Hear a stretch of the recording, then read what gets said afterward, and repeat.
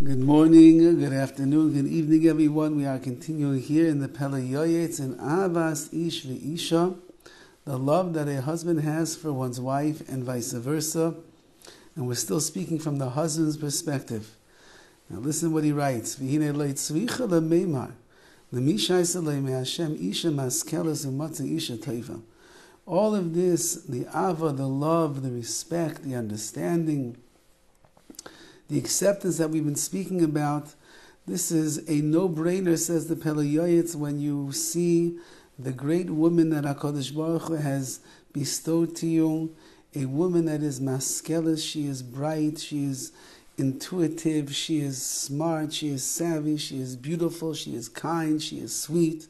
She has all the milas, all the positive traits that you could dream of in a wife. Ki bevadei chut shel chesed moshuch aleha. Certainly a thread of kindness is spreading over her, v'chaviva al baila, and she is beloved to her husband.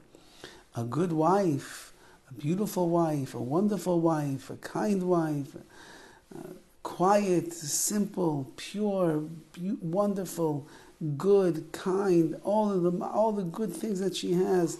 She supports her husband, she encourages him, she makes him feel like $1 million every single day. She takes care of the kids in incredible ways that she does it.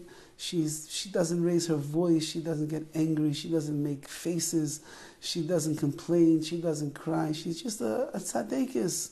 Of course, it's understood, v'chaviva al baila, such a woman is going to be beloved to her husband. And even if she doesn't have all of the milas, all of the great positive traits that make a woman so spectacular, but she is, in general, she's just a wonderful woman with so many strengths and positive things, and she doesn't ruffle the feathers in the house. She keeps things calm.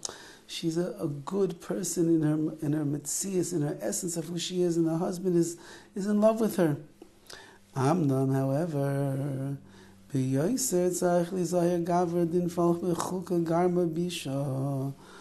a husband wakes up and he looks at his wife and he realizes that a bad portion has fallen into his lot, Isha Kasha, a hard lady, who oimed b'nisayin gadol, he is now standing in the midst of a very big challenge and test in his life.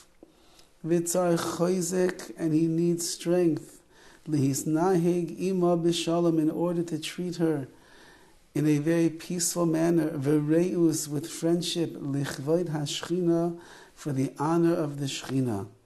Ki hadvarim atikim, because these are old matters, which means, I think, what the PELE YOETZ means is that this is not a new phenomenon, that a husband will end up waking up one day and realizing that his wife is a very difficult woman to be able to handle.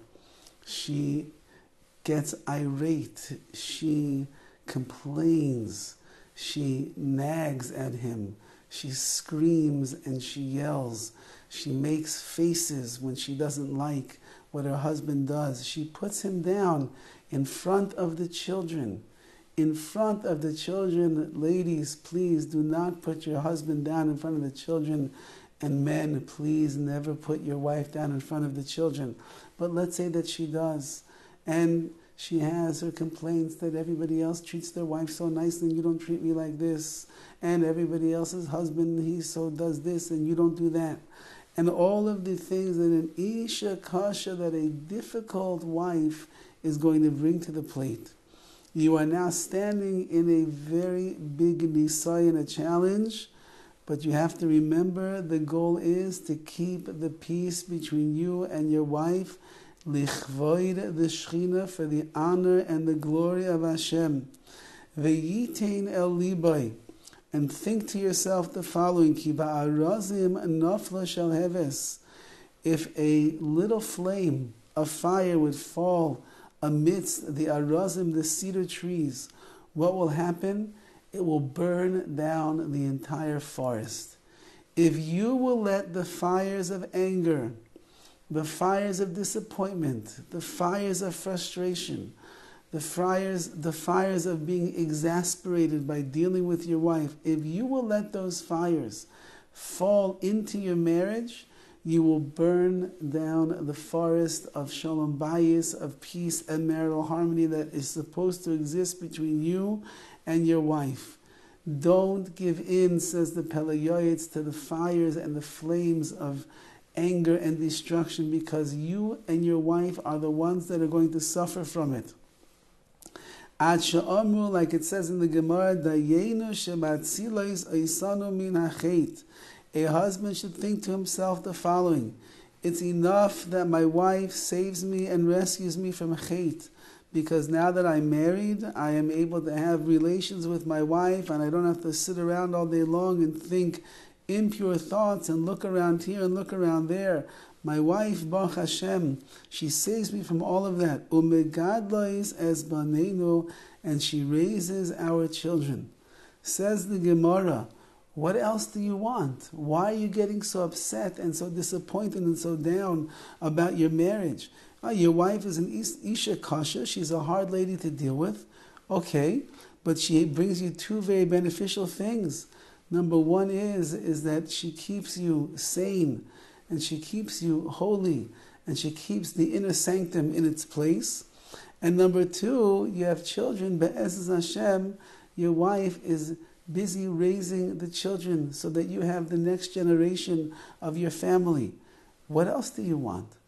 Meaning, says the PELE YOETZ, Chazal are teaching us that if you learn how to look at the good that your wife does, that she provides for you, you'll begin to overlook all of the difficulties that you have with her, because you'll be grateful for that which she does do, and you will not be angry and frustrated for that which she doesn't do, or she does do in very difficult and painful ways to you. And this is his introduction over here to the Isha Kasha, to the hard wife. And a husband has to rise above the emotional world that he might find himself in when he realizes what he got himself into. And the PELE YOETZ is going to have very strong language, how important shalom bayis is, how important it is to try to make things work to the best of our abilities. The D word, divorce, is the last word that comes on the lips or the tongue of a husband and a wife. We do everything within our powers to avoid the D word from happening in order to be able to embrace the challenges that HaKadosh Baruch Hu has given us, to embrace the spouse that Hashem has given us, to recognize that there is good and there are benefits, and it is a bracha that HaKadosh Baruch Hu has given to us. And perhaps the fact that it is kasha, the fact that it doesn't go easy, perhaps like you see other husbands and wives having happiness and smiling and giggling and laughing and all of the things that go on in a healthy, happy marriage, maybe it's because HaKadosh Baruch Hu has bigger plans for you and your wife and greater levels of ruchnius that He wants you to achieve. This, we have to wait for the beautiful words of the PELE YOETZ. But keep in mind, if your wife is good across the board, it's going to seemingly, it will make shalom bayis that much easier. If she's an Isha Kasha, if she's a hard woman to deal with, so you're going to have a lot of work to do in order to restore and to bolster the shalom, the peace between you and your wife. And you keep in mind, it's all lichvod hashchina, it's for the glory of HaKadosh Baruch Hu and His Shechina in this world. Have a wonderful day.